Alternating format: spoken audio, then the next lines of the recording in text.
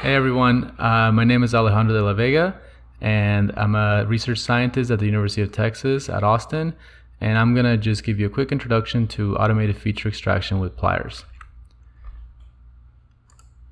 So first, I'd just like to acknowledge that as of today, there are dozens of openly available naturalistic datasets. And this is really exciting for a couple of reasons. First of all, this is a huge success of open science. And thanks to the hard work of a lot of labs, these datasets are able to download and to analyze. And the stimuli in these datasets is really diverse. So it ranges from movies to TV shows to narratives.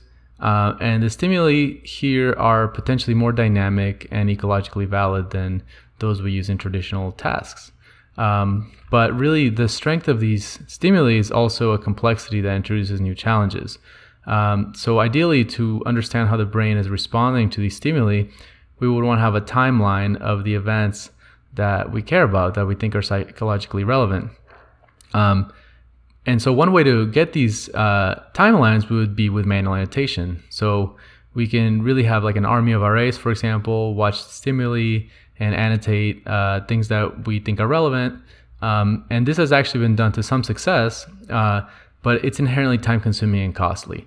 And the issue is not really just time and cost, it goes beyond that. It's simply just not scalable. And if we really want to maximize the utility of these data sets, we need dozens, if not more, of psychologically relevant features. And it's important to remember that these naturalistic stimuli are a far cry from experimental designs. So we don't have experimental control, so we need to be worried about confounds and control for as many things as we possibly can, which can potentially also require dozens or more regressors that we need to extract. And really this becomes prohibitive across datasets. So if we really want to gain confidence in our findings and generalize those findings, we'd want to replicate our findings across datasets. And it's difficult enough to do this in one dataset. So to do this across datasets is really hard. So how can we harness these naturalistic datasets without manual annotation?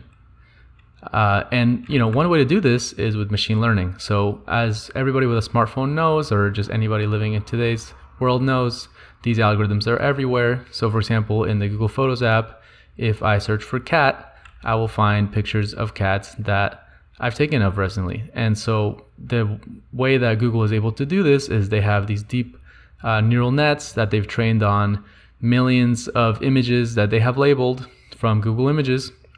And those trained networks can now readily identify and label the images that we provide. So it's able to take an image and predict the most likely object of that image. So what if we were able to apply this to the naturalistic datasets and automatically label our datasets?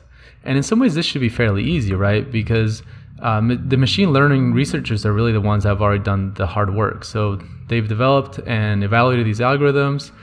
They pre-trained these deep neural nets and often publish the pre-trained networks. And they publish libraries to interface with these networks and these other algorithms. And so that is true, and we're actually relatively lucky to have that available. But really the space of options is limitless, and what really becomes difficult is wrangling all these heterogeneous tools which might have different ways of using them, different installation requirements. And so if you really want to extract a huge, diverse set of features on a stimuli, that becomes a barrier.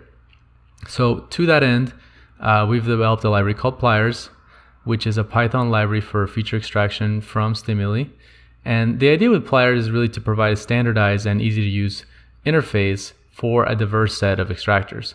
So Pliers features a high level of abstraction, which lets you not have to worry so much about how each extractor is implemented. And instead, you have an uniform interface or API that is the same across all extractors. This uniform API is inspired by scikit-learn, so if you ever use scikit-learn, you should find Pliers fairly easy to use, and even if you haven't, it's really straightforward. And another highlight of Pliers is that we've designed it to be extensible. So we've designed it from the ground up to be easy to add new extractors. And this is really important because in machine learning research, things are moving really quickly, and every year there's going to be new extractors that do things that we didn't think were possible and are going to give us really interesting features to analyze in our naturalistic datasets. So Pliers is designed so that new contributors can come and without necessarily having to understand the entire logic of how Pliers works, if you just are able to focus on how to implement that specific extractor, it should be relatively easy to contribute. And so as of today, we already have dozens of algorithms and services implemented. So these range from local algorithms, so something you might like a pre-trained network in TensorFlow, to just local algorithms that are not deep learning based, to external services such as the Google Cloud Platform, Clarify, which is an image recognition service, or RevAI, which is a speech-to-text service. So we have features that we can extract in all the domains. So for example, visual domain, we can extract faces, their location, different face parts, potentially even emotion. We can label scenes, for example, if there's a building present, if there's a vehicle present, if we're inside of a room or outside of a room. We can encode also low-level variables such as the brightness, the vibrance, sharpness, etc. And in the auditory domain, we can do similar things. So we can actually also label scenes from audio, and this is with the audio set, which is a really exciting project from Google. We can also then encode low-level features such as loudness, frequency bands, and so on.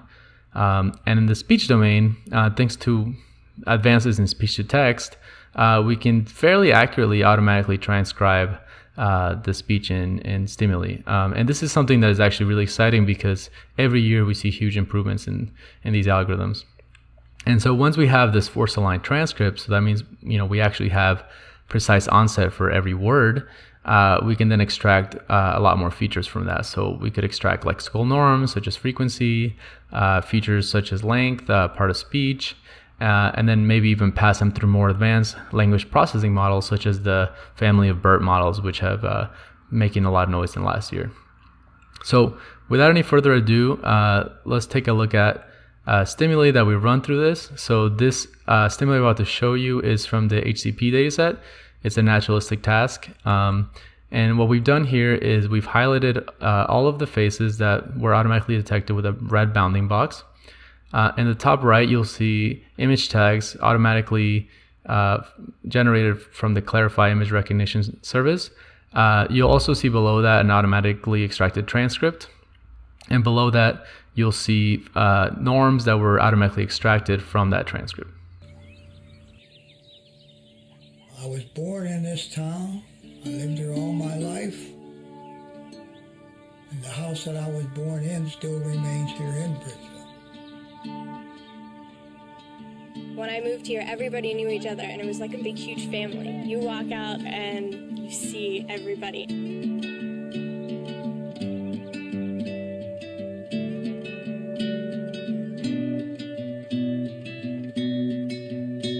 Starting out, it was a coal mining town, and then it went to steel.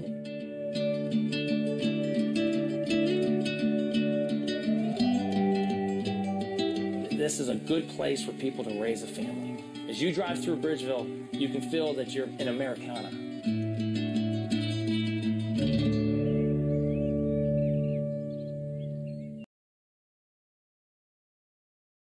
All right, so as you saw, we were able to automatically extract a lot of psychologically relevant features from that stimuli. And so then we can take those features that we've extracted and turn them into neural predictors. So here I'm showing an example of 10 different predictors that we automatically extracted. And for example, in the first few columns, I'm showing automatically extracted scene labels. So for example, in the first column, or row rather, there is a labeling of whether or not there's a street present in the scene. And the second column is whether or not the scene is indoors or outdoors. We also have extracted features from the speech itself, such as the sentiment, the frequency, concreteness. We can also extract audio properties, and here, for example, I'm showing the 60 to 250 hertz audio frequency band. And finally, the last row, we have the presence of faces, so if there was a face present on the scene. So really the idea with Pliers is to allow you to take your naturalistic stimuli and very easily extract a timeline of features that might be psychologically relevant. And then in your favorite modeling software, you can fit those features to brain data. So that is pretty much the idea behind Pliers. And in this tutorial, you'll be learning how to use Pliers. You'll be learning about the concepts behind Pliers and how to get your own features on your stimuli. And first, I'd just like to have a quick note on installation. So Pliers is designed for Python 3, so it's highly recommended that you use Python 3. But installation is really quite easy using pip. So using pip install Pliers, you should be able to automatically get Pliers. But there are many optional dependencies. And so because Pliers relies on a really wide range of extractors, most of those extractors by default will not be installed with Pliers. So if you try to use an extractor and it's not available, Pliers will hopefully throw an error that helps you install the correct library. And optionally, you may also just install all the optional dependencies at once. So with the command at the bottom, from that file, you can get it from the GitHub repository, you can automatically install everything so you know that everything will work. Alternatively, you can also use the Docker file, which we have to set up a Docker environment that has full support for all the extractors implemented in Pliers. So with that said, let me just thank the developers of Pliers. So this has been a work from the Talia Coney's lab. And so there have been other contributors as well, like Quinn McNamara and Roberto Rocca, which have really helped make Pliers a mature program. And so if you have any questions or you want to learn more about Pliers, head on over to the GitHub repository. There's some pretty good documentation up there, and feel free to ask any questions. And if you find any bugs, file them as issues on the repository.